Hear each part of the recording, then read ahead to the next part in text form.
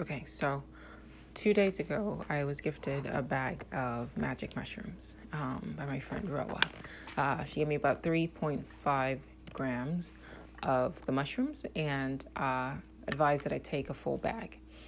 Upon further discussions and doing some research on my own, the conclusion was, okay, maybe not start with the full bag and maybe do half a bag from research that I did. And based on that research, I decided to take a quarter of the bag, just because by nature I tend to always err on the side of caution, because it's better to slowly introduce something into your system if you're not familiar with how your body's going to react to it, than just kind of close your eyes and jump into something that may have negative or adverse reactions that you aren't adequately prepared for. And so that's exactly what I did. I took the bag, but I sectioned it into 4 bags rather, and started with a quarter of a dose. And I am not advocating, of course, I should probably start by saying I am not advocating that you try psychedelics. I just want to share my experience and the conclusions that I reached while on the drugs, I guess. If you are going to try, I would advise you kind of take the same path that I did.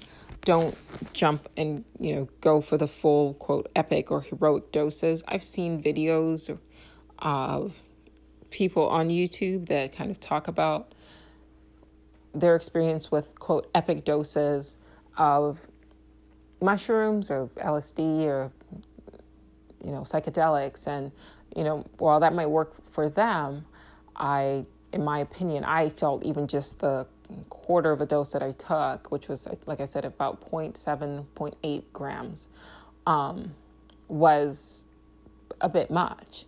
And I'll explain why. So first things first, I think that, at least in my personal experience, it seems that what mushrooms do is they just kind of tend to magnify conclusions that you had already sort of formed on, at least on a base level and a latent level. That was my experience. So while I was on the drugs, on the mushrooms, I was kind of more reiterating things that I had already sort of observed and I already sort of knew about the nature of reality. So when I say I'm not advocating the use of mushrooms, I actually mean that.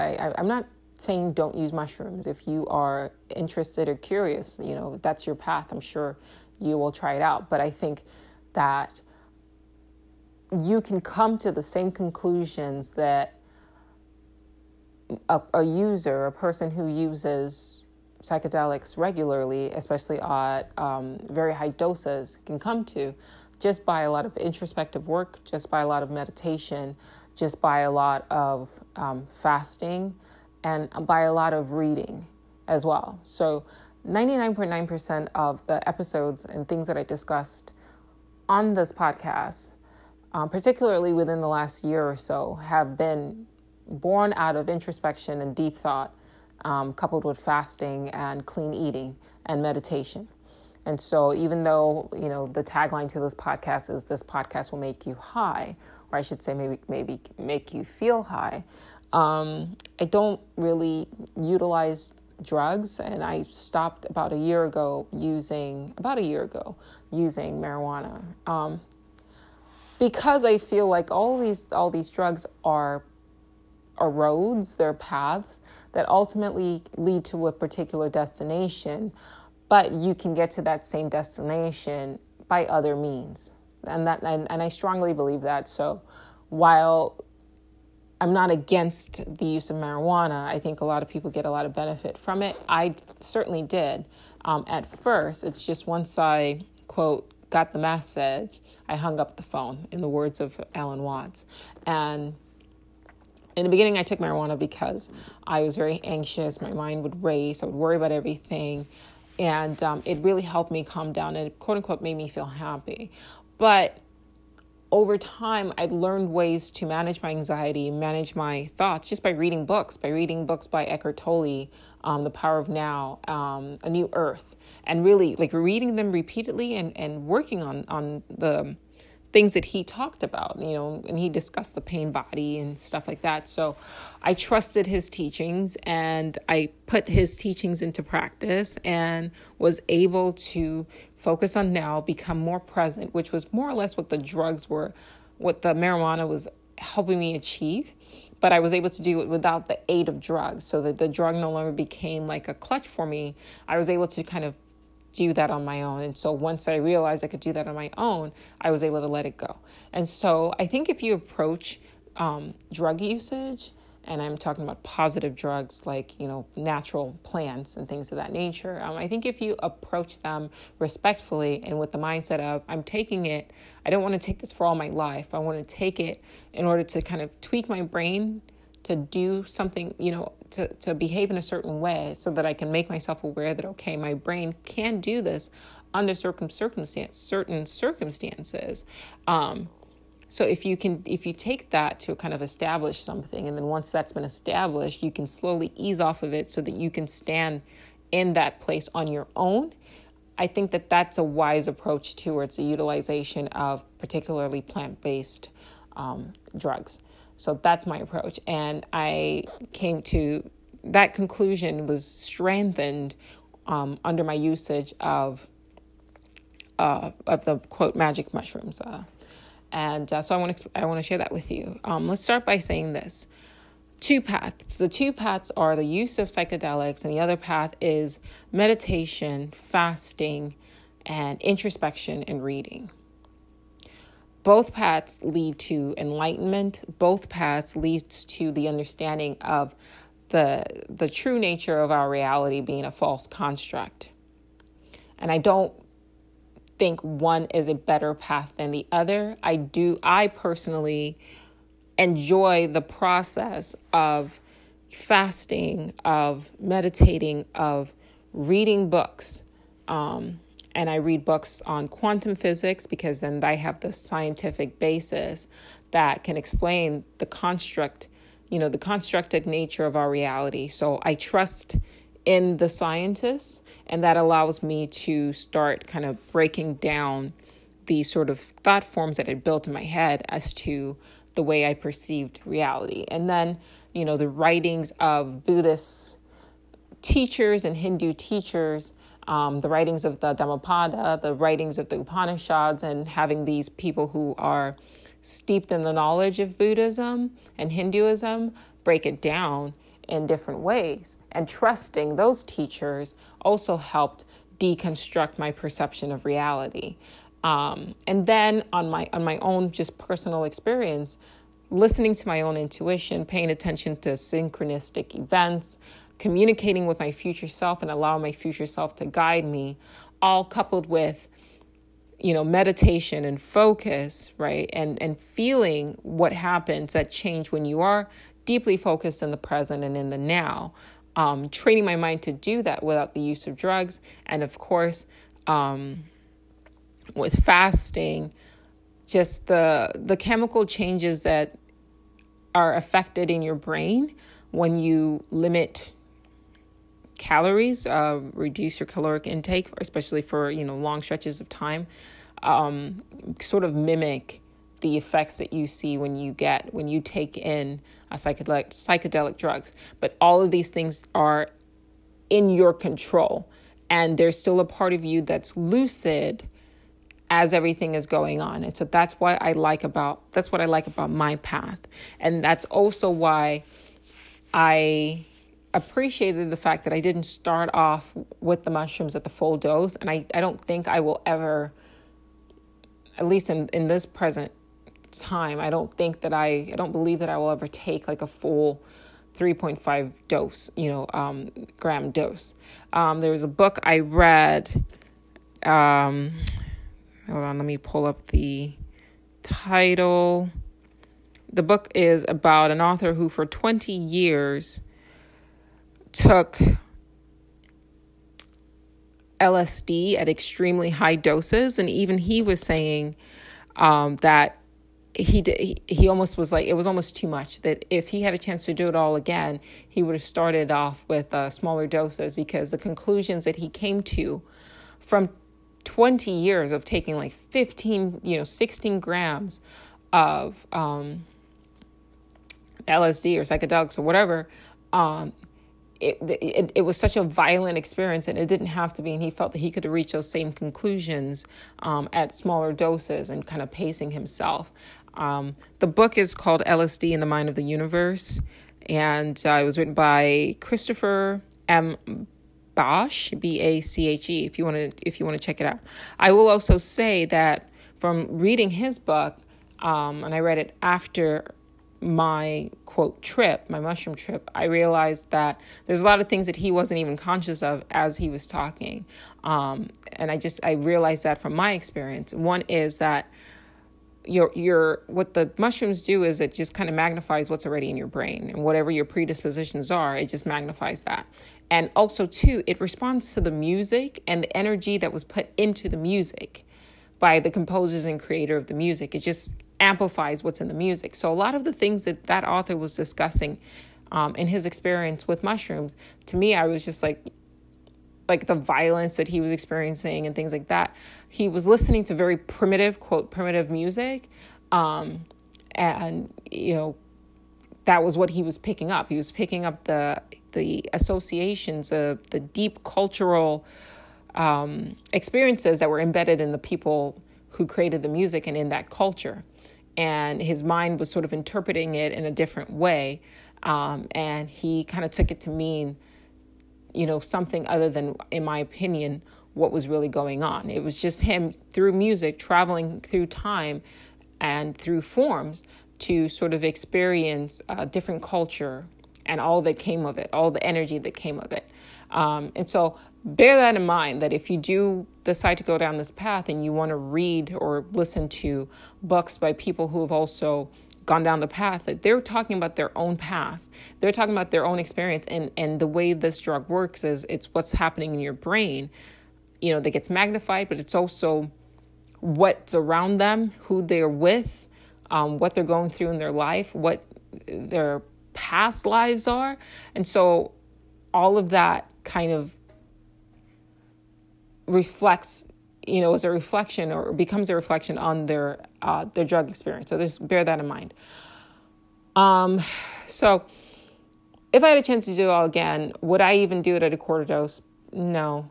I think for the 8 to 10 hours that I was under the influence, first of all, that's a really long time to be high for me. I just, the majority of the time I felt good, but just me being a Virgo, I guess, I don't know, or just me being a control freak or whatever you want to call it. I don't even want to say control freak. I just like being lucid. I just like being lucid at all times. So calling myself a control freak, I don't want to control other people.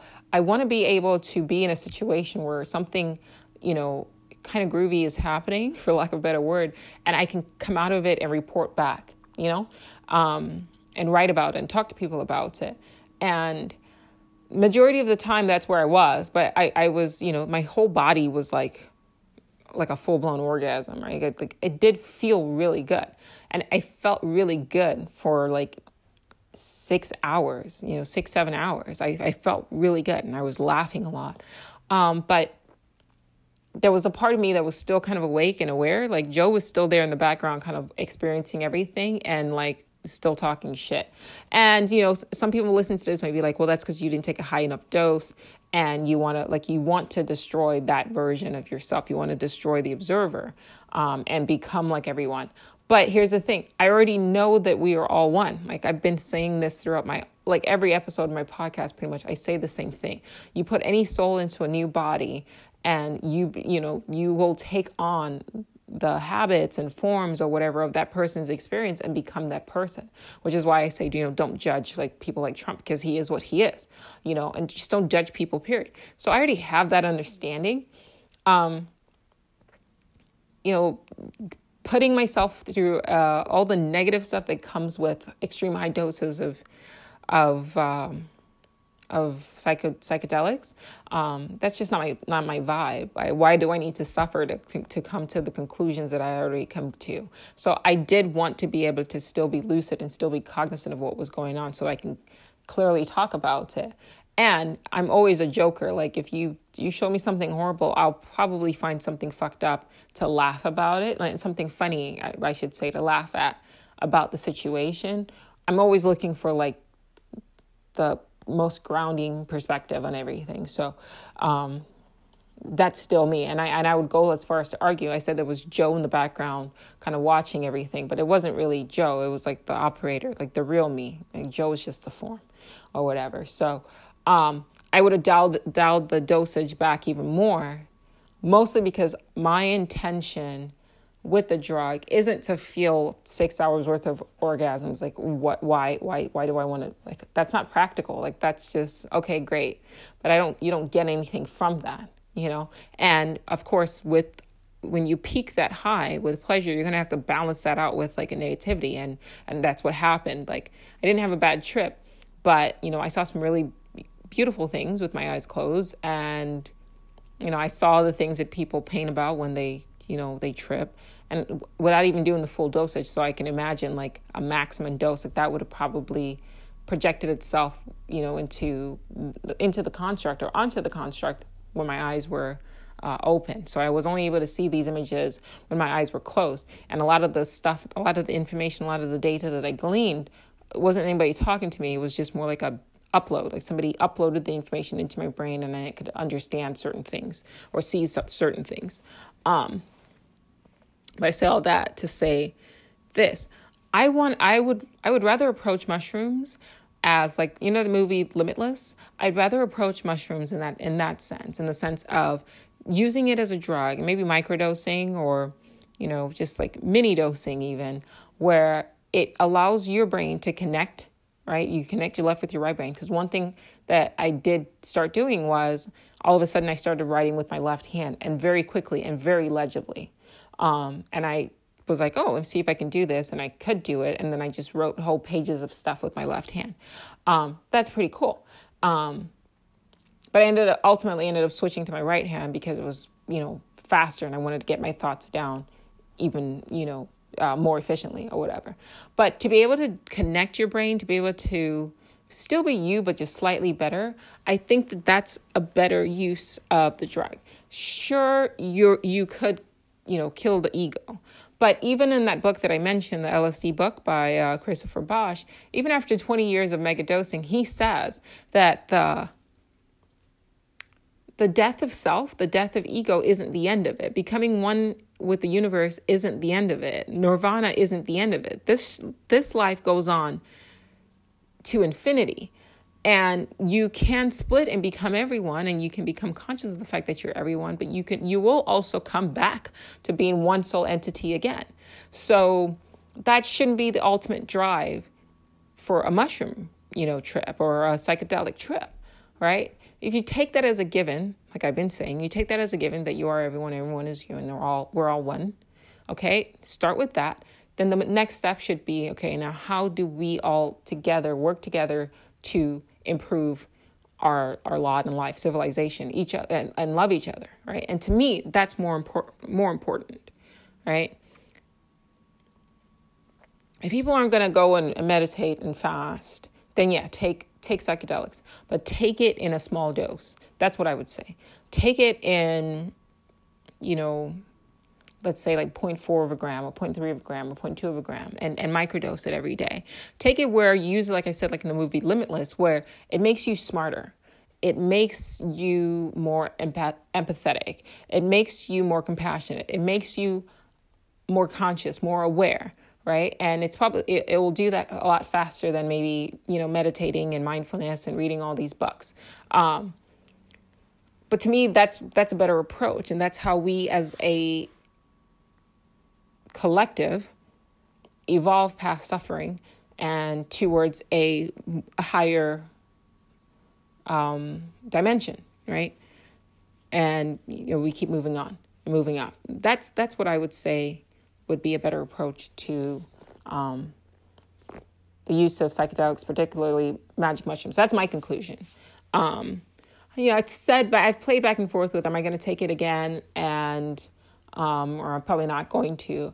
But the more I think about it, the more I'm like, if I am going to take it again, I will take it at much smaller doses. Because there was something there in the sense of, like, I was talking a lot faster. There was no pausing, right? I wasn't saying or anything like that. I was talking to my husband, and I was able to get everything I wanted to say very quickly out and very directly. So that disconnect, because typically the reason why I say and I stutter and things like that is because my brain goes so fast that my mouth almost can't catch up. And so what I've been forced to do is really slow down when I speak and pause before I say the next thing, mostly so I can control the things that I'm saying and I don't, react, but also so that I don't stumble over words. But when I was on the influence, or under the influence, I was able to just get everything I needed to say out without pausing or whatever, and edit everything I was going to say, so I didn't say the wrong things beforehand. So my brain processing power matched my speaking ability. So the disconnect that I normally had when I was not, when I'm not on mushrooms was gone. And it just, everything came out super fluid. And I liked that. And if there was a way for me to kind of have that and be lucid, still be aware, then yeah, I would totally microdose mushrooms. And that's probably what I'm leaning towards. What else? Yeah, another thing. So I talked about, being able to write with my left hand pretty legibly and being able to speak fluently without having to pause and just getting my thoughts out of my head. That was great too. The laughing was great. The 6-hour orgasm, whole body orgasm was okay, it's cool. But, after a while, it was all right. and yeah, you're probably listening to him who doesn't want to feel good for that long? Well, it's not sustainable. That's kind of where I feel. That's how I feel. You can't be happy all the time, right? There's always going to be, you got to counter that. And the next day, so I was up the day before, but then the following day I was down. And it's almost like I had to pay for those 6 hours of pleasure with 6 hours of quote suffering. I didn't really suffer, but I was a bit nauseous. It took me a while. I was slower. I was much slower, right? So it took me a while to get out of bed. I wasn't able to get things done for the first part of the day. I was just sitting outside and just taking in the sun. And when I would be asked a question, it took me a while before I could speak. So obviously I paid for that. I paid for that, positive and laughing and processing information super fast, with having to counter that with, slowly being able, just feeling nauseous, feeling like I had a hangover basically. And like I said, that was just the quarter dose. So I'm grateful that I didn't take the half dose, because I probably still would be feeling, off today. Everything gets balanced out. And I'd rather just be sort of neutral in the sense of not too happy, but not too, down either. Just who I am, the way I am under normal circumstances, but maybe with a little bit more motivation. Because that's one thing I did notice. It's I took it at 7 o'clock at night, and by 10 o'clock, 10:30, I was I'm going to go paint. And I painted 3 little portraits. They look like shit, in my opinion. Once they dry, I'm going to go over them and kind of tweak them a little bit. But still, I was going. And then I went to clean the kitchen a bit. So that was helpful. And that's what I think getting into microdosing would be good. So maybe that's the balance. To start by saying that, look, you can feel high, quote unquote, just by meditating and fasting and reading fictional books. I'm sorry, not fictional, reading nonfiction books by spiritual teachers and scientists about quantum physics and the nature of reality. It gives you the same feeling. I can attest that, because even when I took the mushrooms, I was already I'd been fasting that whole day. I hadn't eaten that whole day until about 7 o'clock. So before I even took the mushrooms, I already felt high. right? So, and that's how I am usually most days when I fast. So it was, the only difference was like I was processing stuff really fast and I was speaking really quickly and I was writing with my left hand, and then the whole body orgasms. That's literally the only difference. When I closed my eyes and I had the visions, I had one vision that said, they tried to tell me that I was like an alien princess. And I just laughed at that because I thought it was stupid. Like, I'm not a princess. Like, my energy doesn't even feel like feminine in any way, shape, or form. But it was predicated on the music I was listening to, because once I turned the music, then another vision came through. And the second vision I had with like a different song, as soon as that song started playing, then I started seeing like giant spiders kind of rolling, like rushing towards me. And it was supposed to be scary, but once again, there was a part of me that was still very lucid, and I just laughed at that too. That could have had the potential of being like a quote bad trip to like a normal person. It's just things like that don't really affect me anymore because of the work that I've been doing up until this point with meditating, fasting, being introspective, becoming really cognizant of nature, reality, and understanding that everything is an illusion. Everything's, it's all a construct. So when I'm seeing these images and they're running towards me and all of these quote negativity wanted to kind of come up, I just was like, yeah, okay, this is just another like level of the game. It's like watching a scary movie. It doesn't really move me. And so I changed the music. And then I had this other vision with my eyes closed of like feeling like I was this great dragon entity. Like I felt like I was this great dragon overlooking the whole world. And that kind of felt more like me, but I still realized that was just another aspect of the illusion. And so I kind of wiped that and moved on. And then I found this one song that I really liked. And then I just played that on repeat for like literally 3 or 4 hours.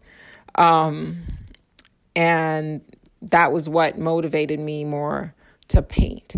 Trying to find the song. It was by my favorite composer, Abel Korzeniowski. And so normally when people trip, right, they say you should prepare like an 8-hour, music list. And to me, I was like, why do I need to prepare like something over 8 hours when I could just find one song that I really like and listen to it over and over and over and over again, which is what I did. I'm still trying to find the song in case you are interested, you wanted to listen to it. But once I played that, then that was what kind of shifted me to, okay, get up and go. The song is called Dance for Me, Wallace. Dance for Me, Wallace. So once I play that song, then once again, everything shifted and I was like, everything was light and happy. And I felt like, let me go and paint. And then I was like dancing with my husband and I was laughing and everything felt super pleasurable. And then I just was like, okay, well, this is good. And let me just replay this. And as long as that song played, I felt elated, which is why I think that you are tuning in when you play different songs, while you're under the influence, you are tuning in to the art. And it made me think of like in the future when psychedelics become legal, I think what's gonna happen. Like you're gonna go to like a concert or something. You're gonna take, like LSD or some sort of, like a small dose, a micro dose of LSD, and you're gonna walk in like a movie theater, and they're going to like connect you to these machines, and then you're gonna wait. It's gonna about 50 minutes or an hour for the LSD to kick in or the psychedelics to kick in. And then there's going to be a projector and kind of like a Futurama episode where what you start seeing, they'll play the music, they'll play whatever music, and then you start seeing what was basically the picture behind the song. Your mind will interpret that and then you'll visualize it. And that visualization will get projected into like a VR helmet or whatever. And then that will be like the experience. Like, yeah. That's inspiration. You guys should work on that. Work on a VR machine that allows you to project what your mind sees when it listens to classical music or any kind of music into a sort of semi-tangible virtual reality form that you can view on a VR helmet. that's dope.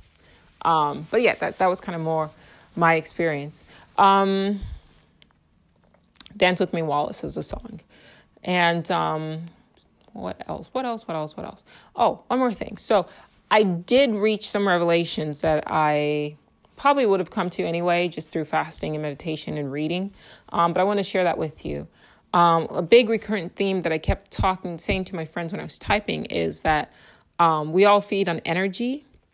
And like, you've got to look at life beyond, you really have to work on looking at who you are as not as a body, not as the person you see in the mirror, but as the entity that's controlling the body. So if you're 30 years old, you need to stop thinking that you're 30 years old, and you need to start understanding that you're more than likely, if we're going on the amount of life experiences that you've had and how many lives you've lived, you're probably closer to like 300,000 years old or 30,000 years old. This is not your first go. This is not your first run. This is not your first incarnation. Okay. So with that mindset, understand that just like your body needs to feed on energy, right? So we call that calories, right? Your body feeds on energy. That's what calories are. So just like your body needs to feed on energy, your soul, your spirit, your consciousness also feeds on energy. And so I'm going to start drawing comparisons. I'm going to start drawing parallels. On one end, right, an apple and like a handful of fries probably have the same amount of calories, right? But one is a positive source of energy. It's a healthy source of energy, which is like the apple, obviously, right? And then one is what one could argue a negative source of energy, right? Which is carbs and salt and fat and, heat. But they're both energy. They both translate to calories, right? Which is the measurement of energy. However, it gets absorbed into your body differently. The same thing happens with your soul. Your soul, this whole world is a type of is a type of drug. This whole world is a drug. Life is a drug. Okay, you need to run on it. They say life is a trip. What they mean by that is it's a fucking drug. Everything is a drug. Everything is a drug. Everything that you experience in this life is a drug, right? It's something that your brain kind of feeds off of to give you a particular experience.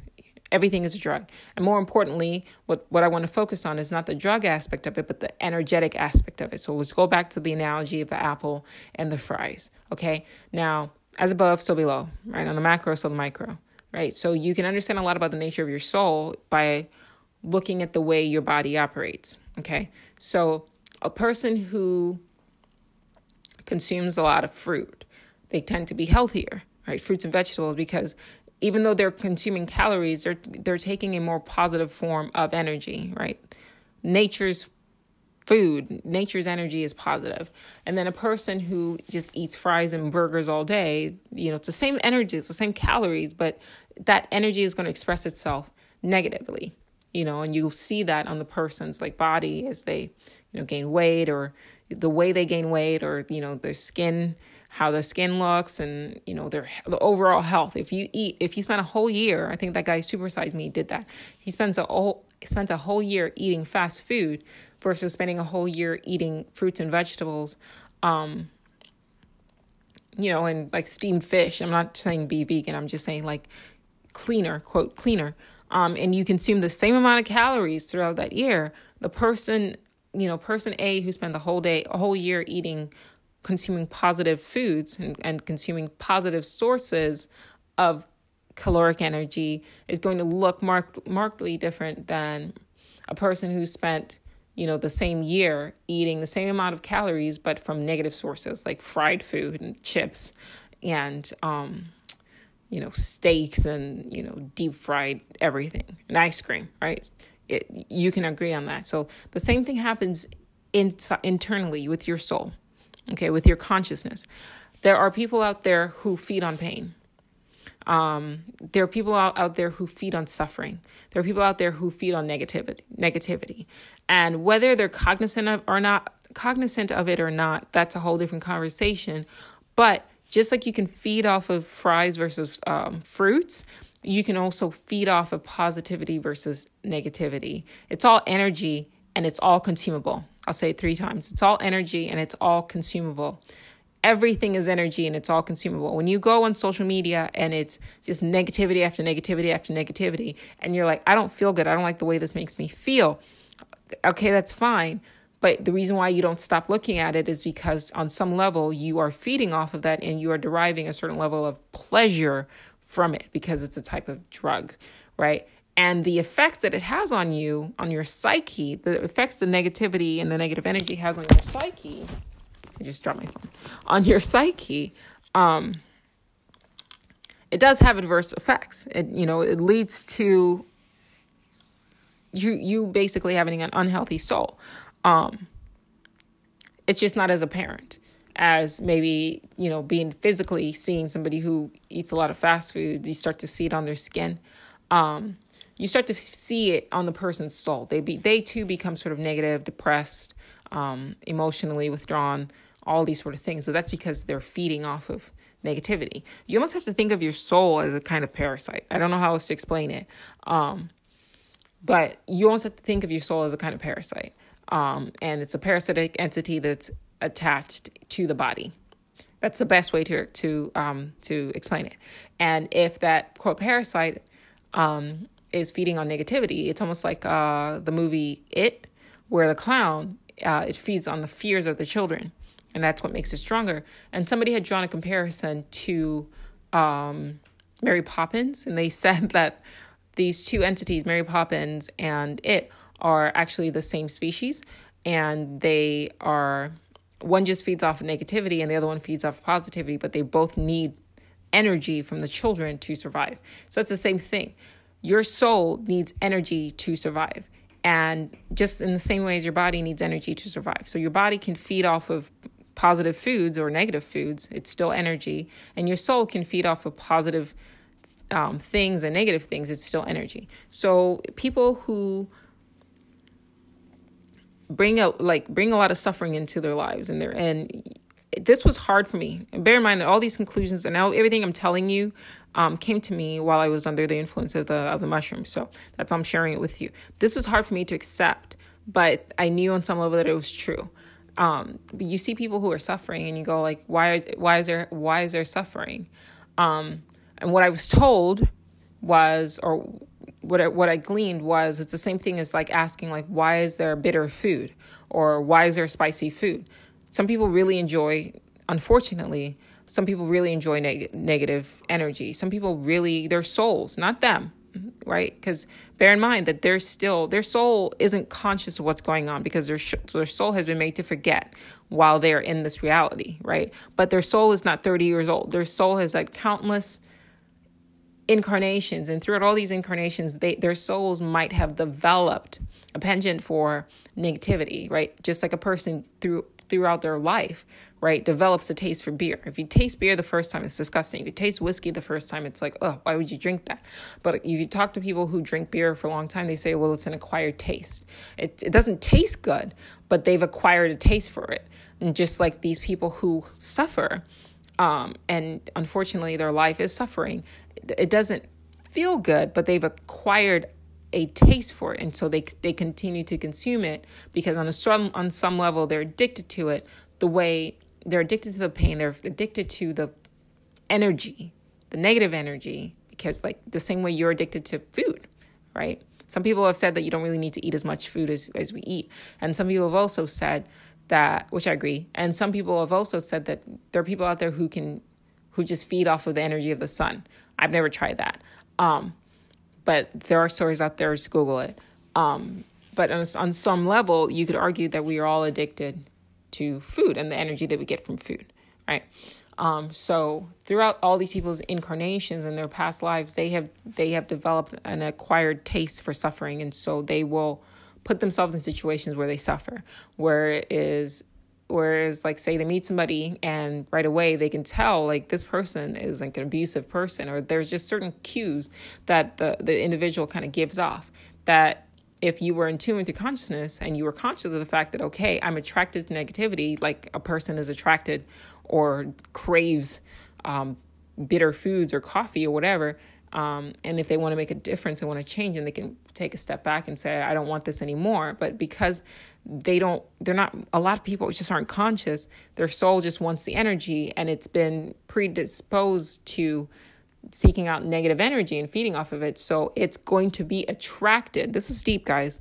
You probably have to listen to the second half of this a few times so it kind of sinks in. It had to sink in for me. But they're going to kind of seek out like abusive relationships, or even watch bad things, like they watch terrible things, like they keep watching the news, for example, even though it makes them feel bad. But just because it makes them feel bad doesn't mean they're not getting something out of it. They're not feeding off of it, right? So whatever past incarnations that they had kind of leads them to have a predisposition towards seeking that out. Doesn't mean that it can't change. Doesn't mean that they can't become conscious of it and decide, I don't want to do this anymore. But a person will meet a person and they go like, this person isn't good for me. But then they'll still enter the relationship and then suffer.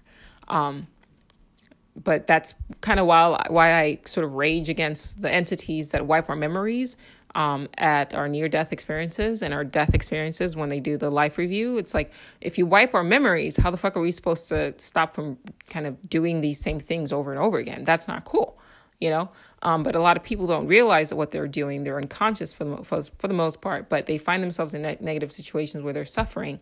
But there's a part of themselves that kind of feeds off of the negativity. I'm going to take it back to drugs. So there are positive drugs and there are negative drugs. Just like everything else in this world, there's positivity and there's negativity. Everything is dual in this world. It's a dual reality, right? So you have, for example, what I would call positive drugs, which are like mushrooms and marijuana. Not like the crazy strains of marijuana that like man has like bastardized now with crazy amounts of THC and no CBD. I'm talking about like marijuana in its natural form before people started fucking with it. And mushrooms in low doses. Those are positive drugs. And if you take them in the right amount of dosage, it's going to give you a positive effect. It's going to affect the way you behave. Now, and it's going to affect your outlook. So you're feeding off of the energy. Your brain is feeding off the energy that those drugs like produce, and it puts you in a positive state. Now there's negative drugs. You have negative drugs are like meth, like heroin, right? Like the crazy stuff like opioids, where the more people use it, those are negative drugs, right? The more people use it, the lower the vibrations become, and the more you can kind of see the negative effects on their physical form, particularly meth, right? Like their hair starts falling off, their skin's all bad, they start shaking, they have the tremors, their teeth kind of start messing up. Like that's the opposite. So everything in this world is dual. Everything in this world is dual. So you can see the physical effects on an individual when they consume negative energy, right? In the form of negative drugs, negative foods, things like that. But you can also see it on their physical form when they consume negative energy, like consuming too much news, watching like bad things on TV, reading negative things, constantly criticism, criticizing other people. They're just unhappy people, right? But those are people who are consuming negative energy. So I want to draw the parasitic entity kind of visual to your mind form. I'm sure you've seen these movies where there's always these entities that, because they feed on negativity, they start to become sort of negative themselves, right? And then you have the opposite end of people who, for better or worse, like they feed on positivity. Like you'll see them, they're always like dancing. They listen to upbeat music. They only watch happy things. They stay away from, things that bring them down. They also tend to eat kind of clean too. Like, they tend to be those kind of hippie kind of people, like they tend to be vegan. They're really addicted. We're all addicted. So this is not a judgment call, but they just tend to be addicted and pull their energy from positive sources.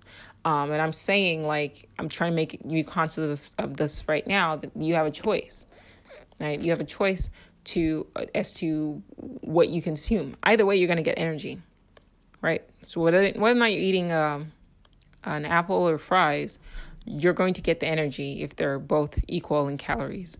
But now that you're aware of it, you can make yourself more conscious of the choices that you make and avoid,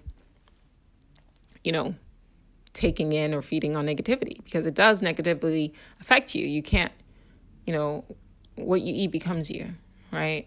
You are what you eat. Thank you. That's a euphemism. So you are what you eat. You are what you consume. If you consume negative energy, you become a negative entity, and you might end up reincarnating into an increasingly negative life cycle over and over and over again until you decide, okay, I don't want to do this anymore. The same way a drug addict, a person who's on, meth or, crack or whatever, or any drug really decides, I don't want the negative aspects of this. I got to do better. I don't want to eat fries anymore. I have to do better, and you can shift. So the choice is there. The choice is yours, but I'm trying to make you aware of it. So those are the ideologies that kind of came to me that I was kind of prompted to share with you guys on this podcast, being aware of what's really going on and what you're feeding on. And then I talked to my friend Roa today, and she was talking about, police and, is it their job that kind of makes them more negative because of the people that they, have to work with, constantly working with criminals. And I said, it's dual. If you have a predisposition, think about, why would you choose to become a cop? We all know the negative connotations that are kind of are attached to police, and what their job entails.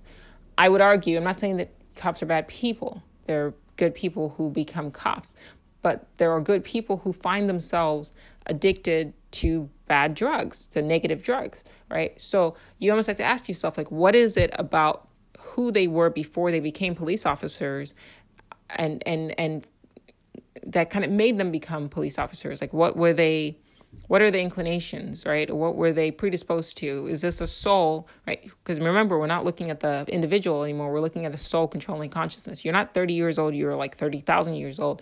You need to really let that sink in. Stop identifying with the form you see in the mirror and understand that it's bigger than one incarnation. This shit's been going on since infinity. This is not your first go. Energy can't be created or destroyed, only modified. And you've been modified countless times.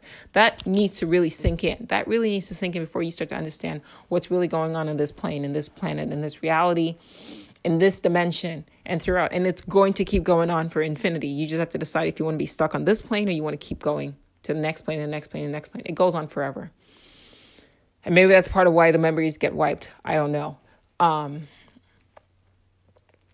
But you have to ask yourself, these individuals, what were their past incarnations like that kind of predisposed them to basically seeking out situations where they would be sort of around negativity, right? And then once you kind of get in that situation and you're all you're going to see is negativity, right? Because you already have a predisposition to negativity, and then you start projecting that negativity out on other people, or you become attracted to other quote negative people who you are interacting with or dealing with, either your coworkers or the people that you're attempting to police, which just creates an even more negative sort of feedback loop. It's kind of like people who do the same kind of drugs tend to kind of hang out with each other. Really think about it, bars, right? It's filled with people who really enjoy drinking alcohol. People who smoke weed, they tend to surround themselves with other people who mostly only smoke weed. So if you are feeding off of negative energy, you're going to surround yourself and be surrounded by people who also feed on or are addicted to, and both, the negative energy. And then that just creates an even more negative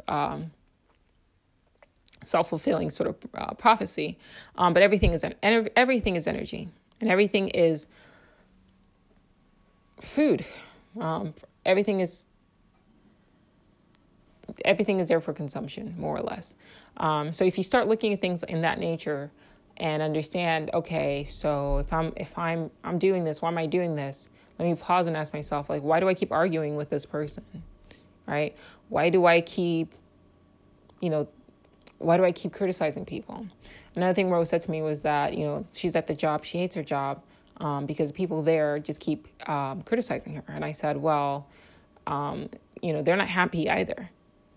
You can't be happy and criticize other people. So they were probably attracted to a negative environment. You can feel this. If I stare at you, if you're sitting at a bar and I'm staring at you with malice, your skin's going to crawl. You can feel negative energy. So if you can also feel positive energy.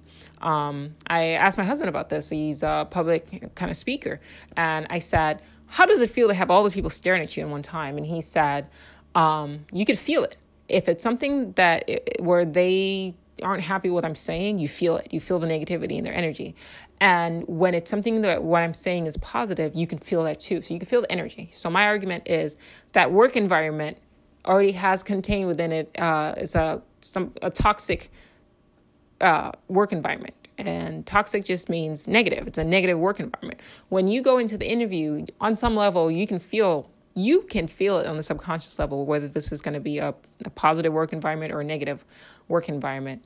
But because you're unconscious of the fact that there's a part of you that might be predisposed towards a consumption or addicted to negativity, addicted to consuming negative energy, kind of like a meth addict, right, is addicted to this negative drug. You don't have to be a bad person to be addicted to negativity. I'll say that again. You don't have to be a bad person to be addicted to negativity. Oftentimes, opposite attracts. Now, oftentimes, there's people with good hearts, right? Like, protons and electrons kind of attract each other. So oftentimes, particularly if you find that you are a good person with a good heart and you keep finding yourself in negative situations, that's because you're kind of unconscious and you're not aware of the fact that you're being automatically attracted to this negative situations because opposites attract.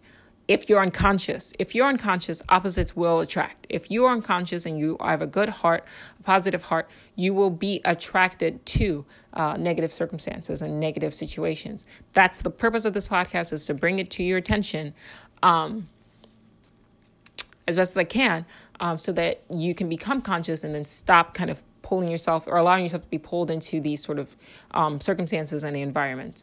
So say you go to an interview and on some level, your subconscious, your intuition picks up on the fact that this is a negative work environment. Because you have an addiction to negative energy, might be based on your present incarnation, might be based on your experiences of past incarnation, which have kind of led you to acquire a taste for negativity. You will choose to work in that environment because there's a part of you that's addicted to that. On the opposite end, there are people who will go into that same interview in that same work environment and don't like negative energy and have consciously chosen or even unconsciously chosen to only feed on positive energy, kind of like a person who just likes sweets. There are people out there who just like sweets and they're not conscious of it. They just like sweets because it tastes good. They like fruits because they taste good, as opposed to people who like bitter foods like coffee and, things like that. It's all about your taste. So you can also unconsciously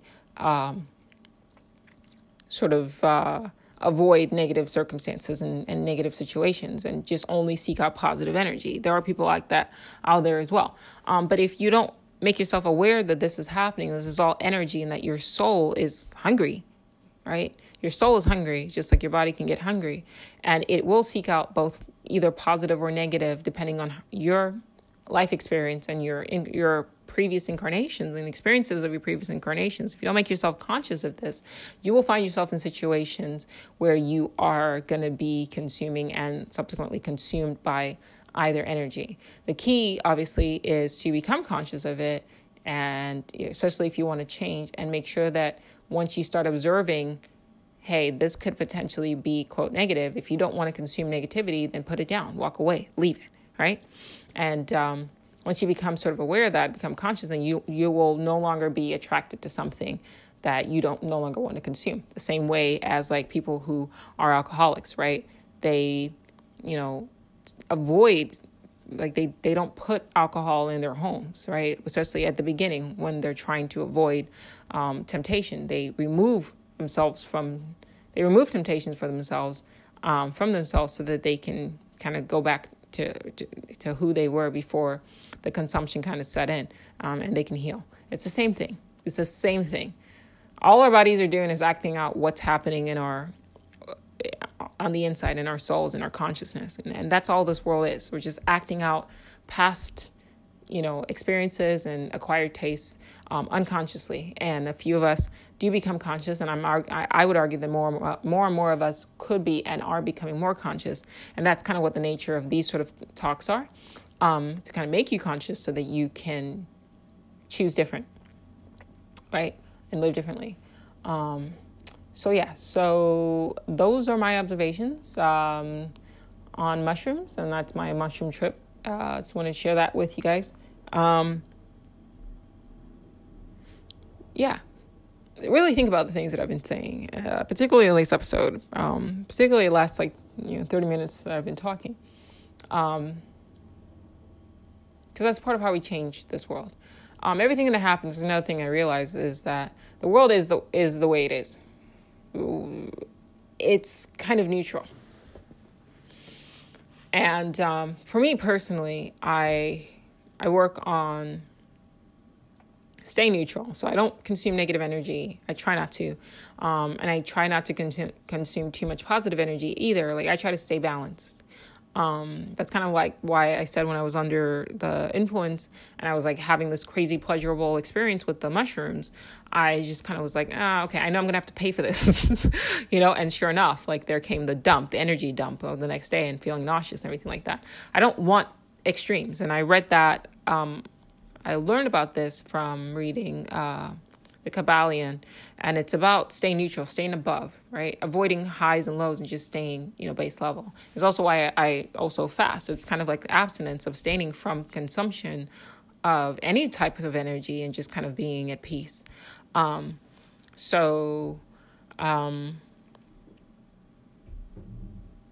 very mindful of what I partake in. Right. So if I'm talking to somebody, for example, and they're criticizing, it's very tempting to jump in and start criticizing particularly as a person who used to be addicted to that kind of negativity and that kind of negative energy. But instead I stay quiet and I don't engage. But on the opposite end, if it's something where people are like, oh, do this, it's going to make you feel really, really good.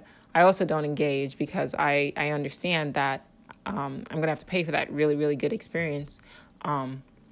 With there's going to be a cost to that. So I try to stay neutral. I try to just find small joys in like the daily life. Like, for example, I'll leave you with this. So little things that make me happy. I found a blanket at Walmart. It was like a down alternative blanket, at Walmart, walmart.com for like $25. And it was like a king size one. And like, I got joy from that. I felt good about that because my husband and I, like, we have like two twin beds that come together. It's like one of those adjustable beds or whatever. So he has his side and I have my side.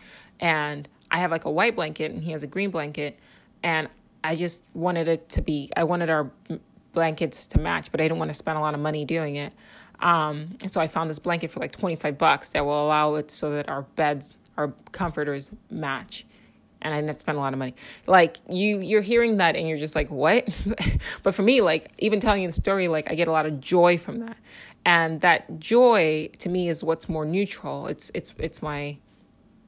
not extreme. It's not, I don't feel ecstatic, but I don't feel depressed either. Like, I'm at this happy sort of base level medium. And so little things make me happy. Like, I just contradicted myself. Little things give me peace. So being able to sit for hours, like 3-4 hours, 5 hours, just painting, I find there's peace I get peace from that. I get joy from that. All right. It doesn't necessarily, like, it's not extreme where I'm like, oh my God, yes, like I'm, manic in painting. No, it's just this calm sort of like, I'm in a happy sort of neutral place. And like fruits make me happy. Like, things that are crazy extreme, like I don't eat like super, super sweet food. I just, everything's just kind of bland and sort of, not bland, that's the wrong choice of word, but I am going to use the word bland. Everything is just sort of, neutral, not too sweet, not too bitter. Like I like, like fruits that are just like, I like dragon fruit, it's just neutral. It's not too sweet, it's not too bitter. It's just nice. And that's why the word bland popped into my mind. Some people unconsciously or maybe even consciously do choose suffering because they feel like a life without suffering could be, quote, bland. And And that's their choice. And I will say this, I will leave you with this.